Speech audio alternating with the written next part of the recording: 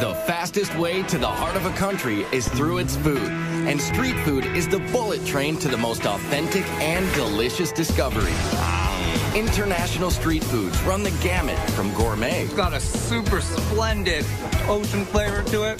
To adventurous. I love worm. It's a bamboo worm. Indulging in street foods is like learning a new language. So after a good night drinking with your friends, you gotta eat a broodjes uitvlees. And once you try it, there's no going back. It gives you a bit of a kick, and it's quite addictive. So forget the restaurant menus and lace up those walking shoes for the best, cheapest, and most fascinating eats on the streets around the world. Hi.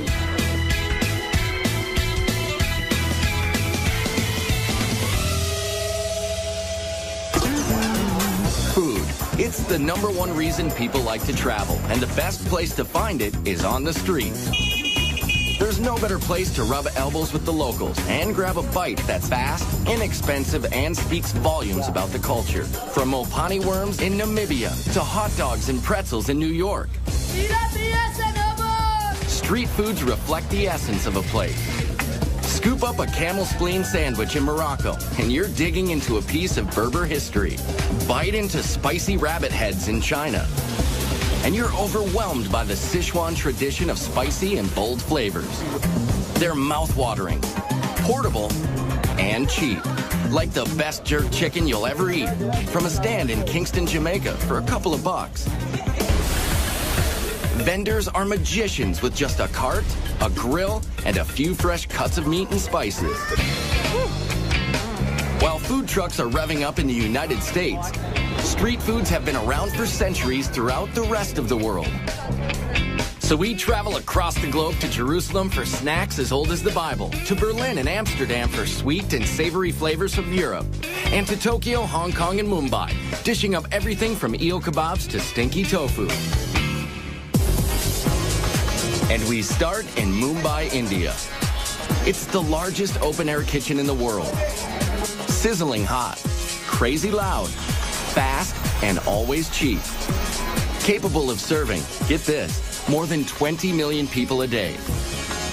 Mumbai is India's most populous city, a magnet for people and foods from all over the country.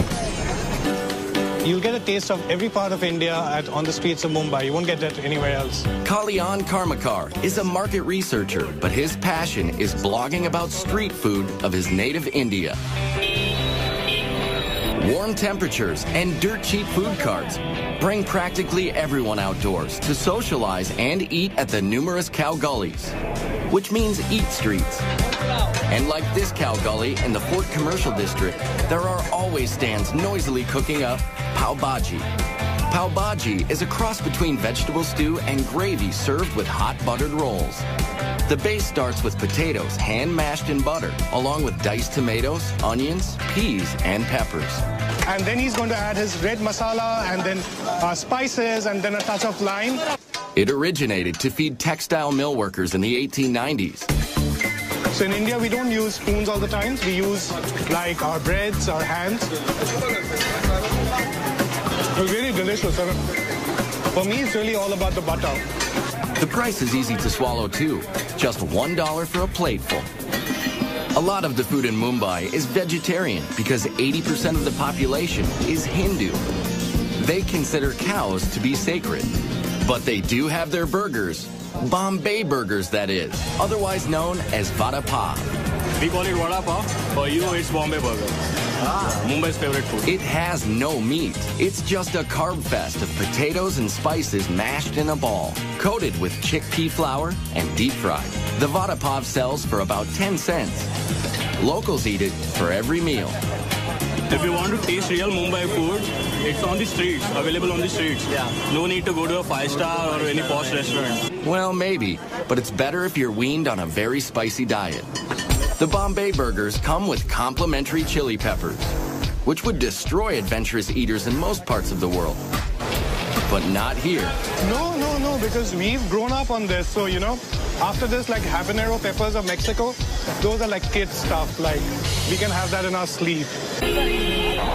No doubt about it, the street food scene in Mumbai is gritty. Takeout is wrapped in newspaper. Everyone cooks, serves, and eats with their right hand.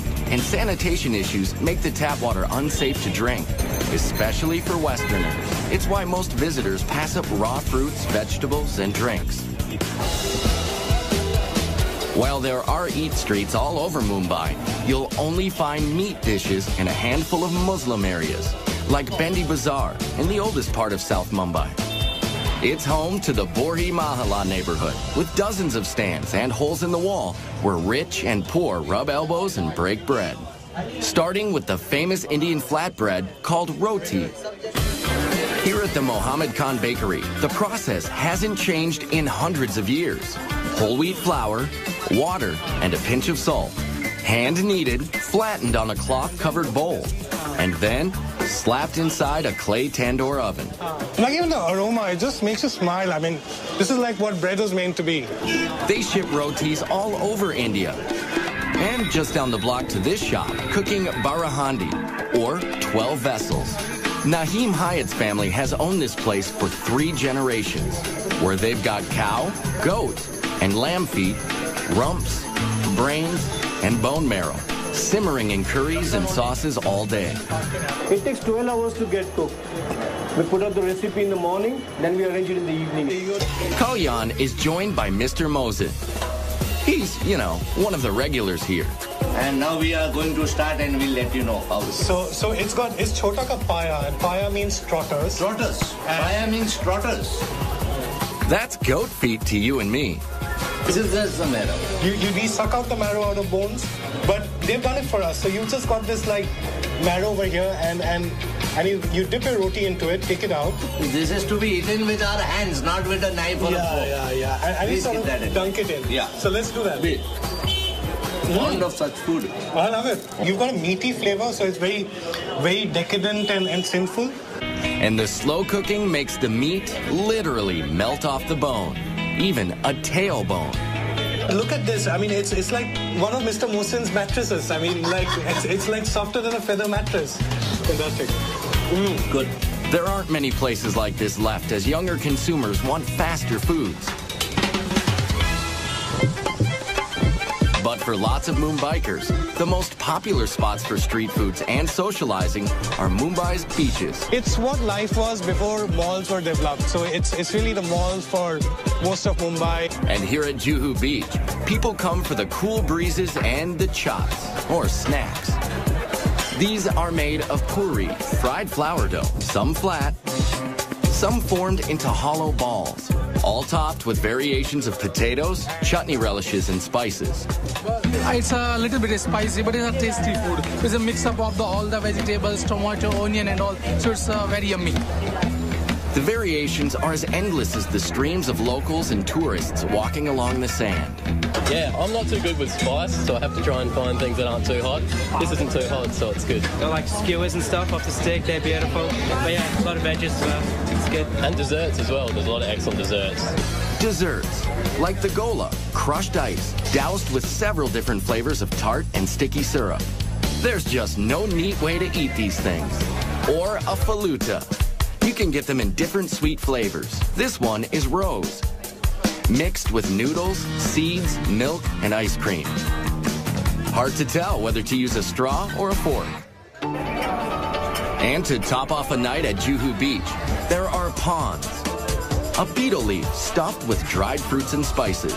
And it's a digestive and a slight, it gives you a bit of a kick. And if the mildly addicting stimulant in the beetle leaves isn't enough of a kick for you, get this. They dress them with a thin layer of real silver, just for show. But you don't need silver to eat like a king in Mumbai. Because the street food is so incredibly cheap and delicious. I love Mumbai. I'm addicted to Mumbai. It's a bit like Hotel California. Once you check in, you just can't check out. And while it is tempting to linger in India, why miss out on one of the most delectable combinations of sugar and butter you'll ever find? They're very good. This diet buster is coming up later in Amsterdam. But first, it's time to pack on the protein. And in Bangkok, it either slithers, scurries, or squirms. I love worm. It's a bamboo worm. Oh my God, I want to taste it. Bangkok, Thailand is one of the fastest growing, most modern cities in Southeast Asia. With a population topping 9 million and counting.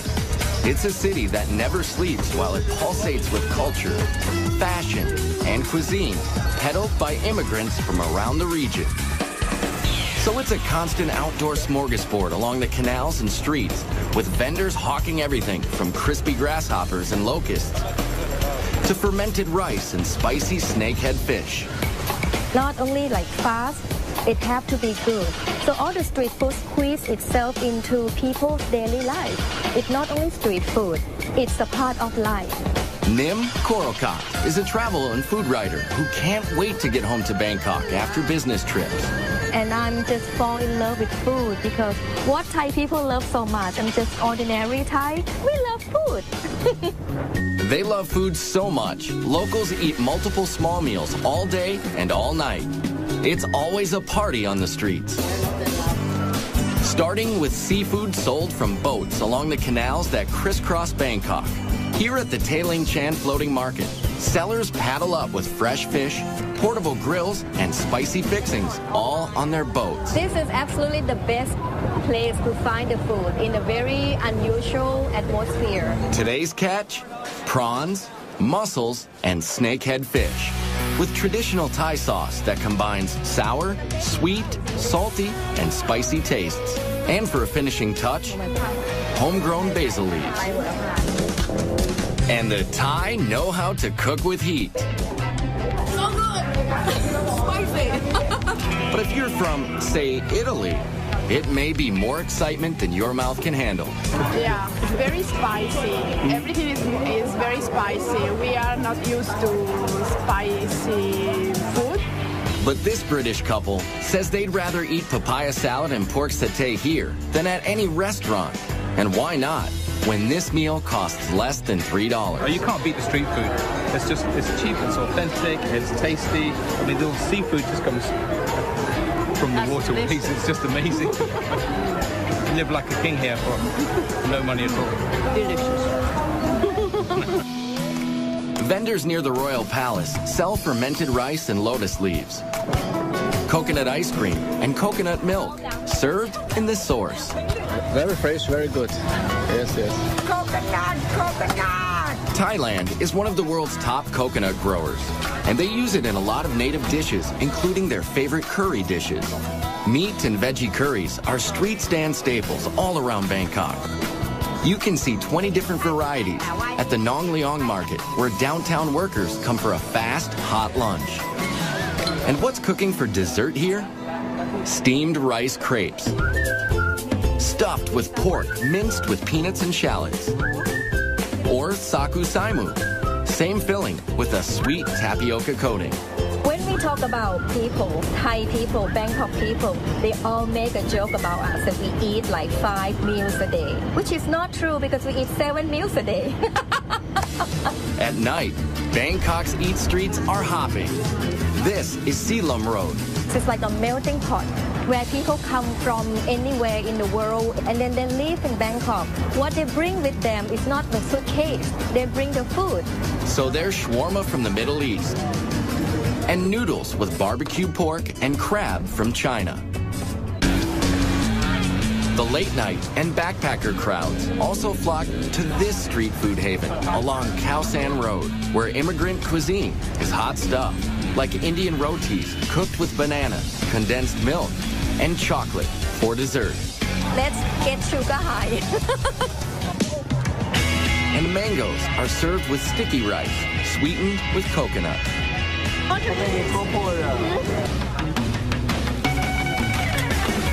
And it wouldn't be Thailand without pad thai. But this iconic dish is cooked in several different ways, down to the choice of 4 kinds of noodles. This close to the sea, shrimp is a popular version. It's cheap and it's safe and it's really nice. But here's where it gets interesting. Yes, we've saved the best for last. Crunchy, spicy, crispy bugs. I love worm. It's a bamboo worm. frying bugs and selling them has been a calling for Mano Parnatharn for 20 years, bringing a taste of home from northeastern Thailand to the big city. Locusts, grasshoppers, bamboo worms, scorpions. For Thais, they are a major source of protein. But for tourists, the grasshoppers and other creepy crawlies are a test of bravery. Like chicken. Especially this giant water beetle. I'm scared. Oh, it made me proud. Yeah, it's kind of like a nice snack, I think. How is it? And how about a baby frog chaser with a spritz of soy sauce? You see, good. Like a chicken, yeah. Yeah, like a thin chicken. Yes. This tough guy orders one locust, but gets more than he bargained for. Yeah, for 20 baht you get a whole bag of locusts. That's about 65 cents for the family pack. Very salty and crunchy, which I thought they'd be sweet locusts, to be honest with me. And I'm a little disappointed, but it's not actually terrible if you don't think about it too much. But it's impossible not to think about what you're biting into in Hong Kong, where your nose keeps reminding you. I smell dead people. That's what's coming out of this bag. That's coming up later. But first, it's Back to the Future in Germany, where you find an ingenious cross between the Jetsons and age-old tradition. It's the best I've ever eaten. Visitors to Germany come to savor the old world charm or stop at milestones of history, like the site of the shattered Berlin Wall. Restaurants are usually expensive, and you don't hear much about the street food. But you can find cheap eats at a nearby Imbiss, which means food stand in German. You'll find them all over the outdoor weekend markets in Berlin, like the Winterplatz. Vendors dish up plenty of German favorites, like soups, strudels, and pickled fish. But ask any Berliner, and they'll tell you the best is worst. Bratwurst. Commuters get them hot and on the go at metro stations from the sellers who look like something out of Star Wars. Very good, right? What here is the best that you give in Beijing. They're called grill walkers, one-man sausage band, strapped into a combo propane tank and grill contraption. Now this is mobile food. But the most beloved brat in Berlin is the currywurst. Pork sausages grilled and doused in curry and tomato sauce. And one of the most famous currywurst joints is Curry 36, where you can eat inside or out. But most currywurst is grab and go. I asked them where you can get the best currywurst in Berlin, and they told me Curry 36. And so I'm here now to taste, and it's great. Urban legend has it that in 1949, a German housewife traded liquor to British soldiers for the hard-to-find curry spices. She cooked up the cheap but filling dish. This meal deal is less than $4. Oh yeah, really good. Over the years, Germans have acquired a taste for Mediterranean fare brought by Turkish immigrants like this modest guy. Come to Mustafa's Kreuzberg, Berlin City, richtig. Best kebab in town. Doner kebabs are like heroes, an oversized sandwich made of pressed spiced chicken, veal, or lamb, sliced paper thin and piled high with veggies in a pita, all for about $4. I love kebab, yeah?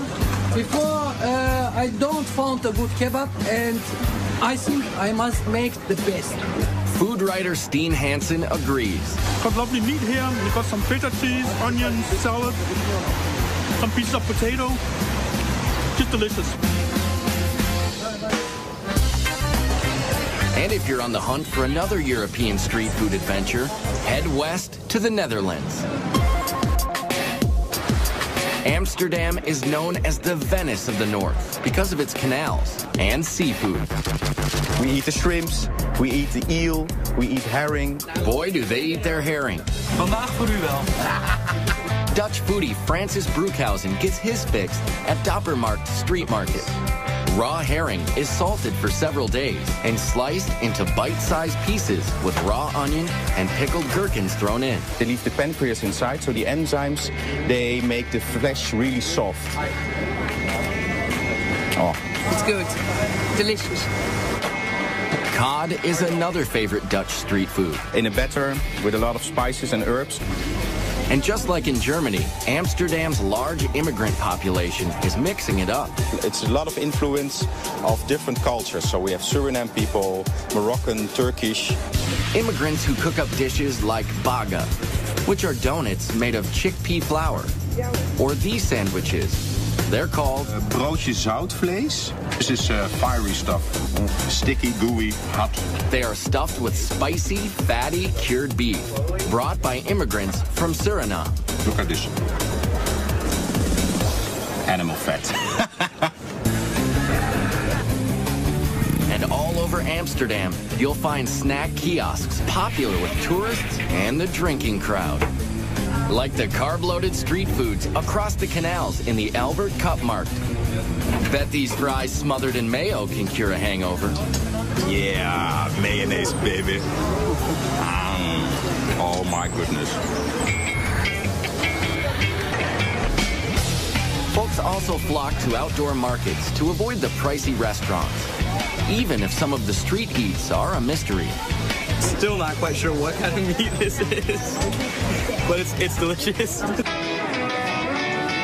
Less adventurous tourists head straight for the famous Dutch sweet stands. This you can find all over Holland. The stroopwafel. Stroopwafels are a Netherlands creation dating back to the 1700s. 2 paper-thin cookies with sweet caramel honey slathered in the middle.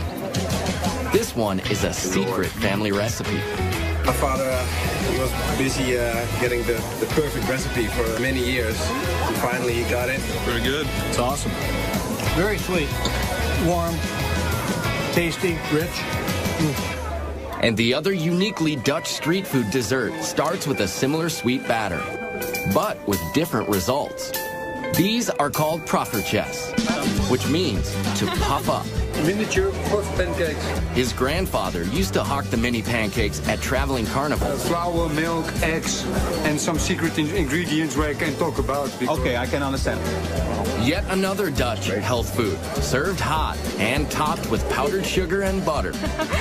Lots of butter. They're very good. Yeah. Very good. Yeah. From artery-clogging goodness in Amsterdam to a bitter dessert in Hong Kong. Coming up next, turtle jelly. It's just what the doctor ordered. It's usually sexual potency for guys or beauty for women. And then, practicing proper etiquette in Japan can be very hard to swallow. This is definitely a big oyster.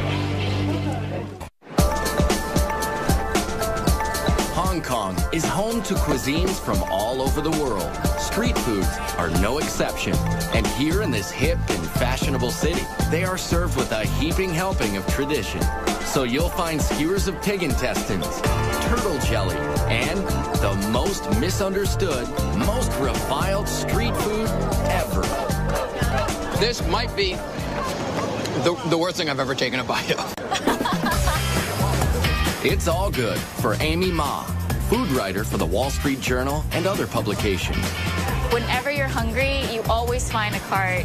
And the best thing about it is that you can walk down a street and treat that street like you would a 5-course a la carte menu, only you're going from place to place and not sitting down at one restaurant.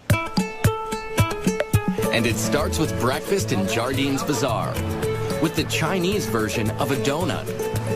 But inside the fried dough is shredded fried pork, pickled vegetables, and rice. The rice ball donuts are served with warm soy milk mixed with more fried dough. It's like a bread pudding soup that's less sweet and better for you. This would be like your ham and eggs and hash brown combination equivalent here in Hong Kong. The combo costs about $1.50, and it has the typical blend of savory and sweet, yin and yang. Very good. Of course, tea is very big in Hong Kong culture, both cold and hot. Especially the very strong, very old silk stocking tea, which gets its name from the stocking used to strain the tea over and over again.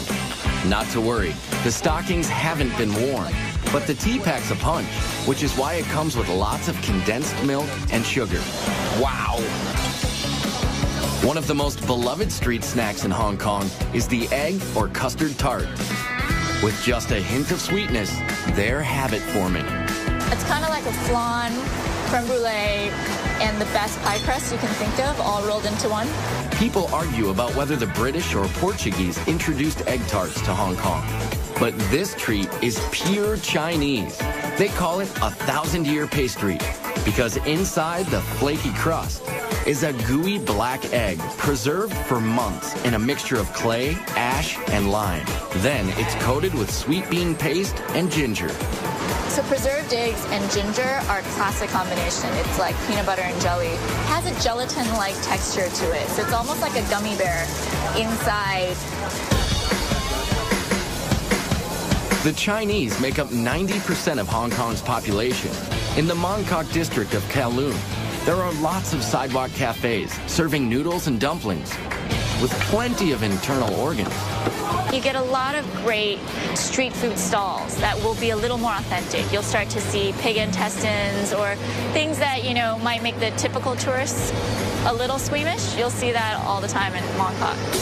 Things like squid tentacles, spicy beef stomach, and yes, pig intestines on a skewer.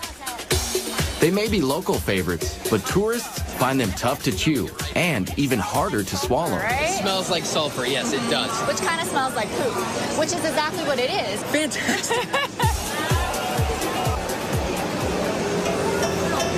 I'm not making out with anyone tonight. You can cleanse your palate and more with traditional medicines. They play a big role in what the Chinese eat, which explains why this very bitter turtle jelly is so popular here. It's like a funky coffee jello. With medicinal foods in Asia, it's usually sexual potency for guys or beauty for women. So it's this very primitive idea of what good health is. Turtle shells are broken into little bits and stewed for about 9 hours. When it cools, the thick collagen in the shell turns to jelly. It takes a liberal dose of sugar syrup to make this medicine go down. But the real test of just how far you're willing to go for authentic Hong Kong street food begins long before you lay your eyes on it. It's called stinky tofu. The smell is horrible. And just one whiff is enough to send tourists running the other way. Try a little bit. No. It's actually really rare to find these on the streets these days. A lot of the stands have been outlawed because it just smells so bad. This tofu soaks in rotting vegetable matter for several months. And then it's fried and served with a dribble of hoisin sauce. Dead people in my mouth right now. And seriously, most tourists won't go near it. It's really not that bad. But a couple of our crew members were willing to taste one for the team. That's horrible. You just can't breathe while you're doing it. Yeah. And that's the adventure of eating street food in Hong Kong. Now, some foods just can't cross the cultural divide, but that's all part of the fun.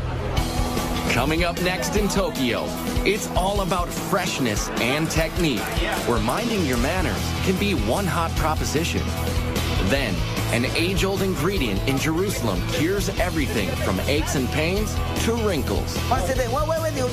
More beautiful boy. Eating in Japan is all about art and etiquette, down to the smallest of street food stands and the grittiest of neighborhoods. Like the stalls around the Tsukiji Fish Market in Tokyo, where everything is immaculate and fresh. Yes, Tsukiji Fish Market is the most famous and biggest fish market in the world. Here you'll find every kind of fish and seafood imaginable. Much of it served raw. The sushi is definitely the freshest in the world. Yasuhisa Chiba, a culinary student whose family is in the seafood business, says it's that obsession with freshness that sets Japanese street food apart.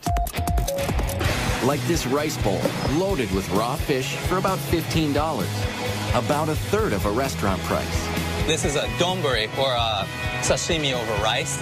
Very popular around here because everything is in one place. Very rustic, easy to eat, and inexpensive, but super good. This squid is looking absolutely delicious. So is the raw tuna and whole shrimp. The uninitiated only eat the tail. Those in the know also go for the head. Brains. It's what's for lunch. It's got a really hearty umami flavor, nice and rich, not too salty, not fishy at all. You hear the word umami a lot in Tokyo. It's used to describe a savory, earthy taste. Here at the Tsukiji Fish Market in Tokyo, it's a point of pride to handle raw fish as little as possible, because heat from a person's hand can spoil it. Yes, Japanese people love healthy food. They like simple preparations that don't mess with the product at all. This is about as basic as it comes. Unagi, or freshwater eel, grilled to perfection. In the summer, it's very popular to eat because it gives you strength and stamina. Unagi has great fat content to it. It's real moist, real rich. It's basted in a subtle mixture of soy sauce, sugar, and mirin, which is a sweet sake. There's nothing subtle about the stand next door, selling giant raw oysters. Look how huge that is. Protocol dictates you've got to swallow it whole, no matter how big it is. And this is definitely a big oyster. Quite literally, a mouthful of ocean flavor. First thing was salt. And the really meaty, super good. Another popular street food is much easier to swallow. It's ramen soup with lots of noodles and broth. You have to slurp. I know it's very rude in America to slurp your noodles or pasta, but in Japan you have to do it for it to be delicious. There are a lot of rules you need to know when eating in Japan, like how to bow to your server, how to add wasabi, when to pick up food with your fingers, and yes, the right way to slurp soup. Slurping helps you breathe in the aroma. The Japanese experience food with all of their senses, like the way they eat takoyaki or octopus balls. At this stand in the Amiyoko district, a no-frills outdoor market full of food stalls. To be clear, these are not octopus testicles, they are octopus tentacles, chunked into a pancake-type batter. They're topped with dried fish flakes, seaweed, and smothered in mayonnaise. The rule is to devour them straight from the fire. It's like eating hot lava. Not an overwhelming octopusy taste. It's a lot of hot batter and the nice sauce that's on there. Tokyo is not like Mumbai or Bangkok, which have food stands all over. Here, you have to know where to look, like the Asakusa district. The street leading up to the oldest Buddhist temple in the city is lined with old-time vendors, serving up traditional treats, like marinated seaweed. It's not overly salty, it's not overly powerful, it's just got that nice umami flavor, and it's very healthy, you can tell, but it's delicious. Now, this guy spends hours scraping the kelp and soaking it in vinegar. This just might be an acquired taste, according to these Australians. I think it'd be interesting in soup or in steaks rather than just by itself. Though they love their seaweeds and creatures, the Japanese could not survive without rice. We use rice for everything. It used to be used as currency, and not only do we eat it for every single meal, it's used to make sake, shochu, desserts. Desserts like these, kibi dango. They're balls of sticky rice pounded and coated with sweet bean powder. There's senbei, a dry, crunchy rice cracker. This one is a wasabi seaweed flavor. It's cool to watch how they grill them in the back. And this woman transforms rice crackers into something you'd swear was meat, just by soaking and spicing it. If you told me that it was a beef intestine or a tripe, I might believe it. Nope, it's really rice crackers. And after a long day of eating, it's sake time, which, by the way, is also made of rice. After dark, the working crowd heads here, Yakitori Alley, under the downtown train tracks. Yakitori are bite-sized pieces grilled on small skewers. 2 skewers cost less than $4. Right now I'm going to try some livers and the rear end of the chicken. There's been a head-to-tail trend in Japan for centuries, and they're always scrupulous about food safety and cleanliness. Just from hearing its tail, you might think it's disgusting, but this is really good. Or stick your skewers into these morsels: pig's head, chicken thigh, heart, or cartilage. It's fatty, a little bit fatty taste. It's not it's not unpleasant at all, actually. It seems to be quite crunchy and crispy. It's good, actually. Never thought I'd eat it, but I'm eating it. The heart is excellent as well. It really, really is good. Jolly nice and splendid. Minimal cooking, minimal interruption from the chef. So whether it's cooked simply or simply not cooked, Tokyo street food is calling you like a sidewalk samurai with your chopsticks and skewers. Kampai! Coming up next, one of the oldest cities in the world dishes out street fare that just might hold the secret to world peace. My mouth thanks you. Thank you. Jerusalem is one of the oldest cities in the world. It's the crossroads of religious and cultural tradition from Africa, the Middle East, and Europe. Its tumultuous history can be felt in every narrow street and alley. Even its street foods take you back to another time, with origins from many other countries, especially those sold at the Mahane Yehuda market in the center of town. And in the middle of the market is Uzi Eli Hazy. He's known simply as the juice guy. Really, he's more like a medicine man. This one is ginger with apple, in case if you are diseased or upset stomach. Israel grows a lot of fruits, so juice stands are everywhere, but none quite like this. Uzi Eli brews a concoction to cure every ailment. Dates. It makes you wake up and full of minerals and vitamins. Pomegranate, apple, and cayenne. Make the blood to run much better. We have the bitterness and the citrus of the pomegranate, and then the spiciness of the cayenne pepper.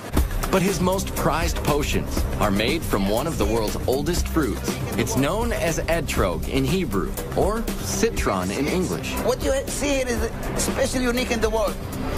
8 centuries ago, a famous Jewish philosopher proclaimed the etrog to have 70 healing properties. It's for pregnancy, for heart, for pressure, for wake up.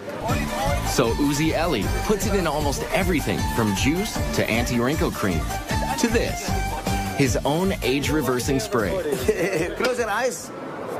Once a day. Wait, you'll become more beautiful, boy. Open your mouth, open. He invents some of the elixirs himself.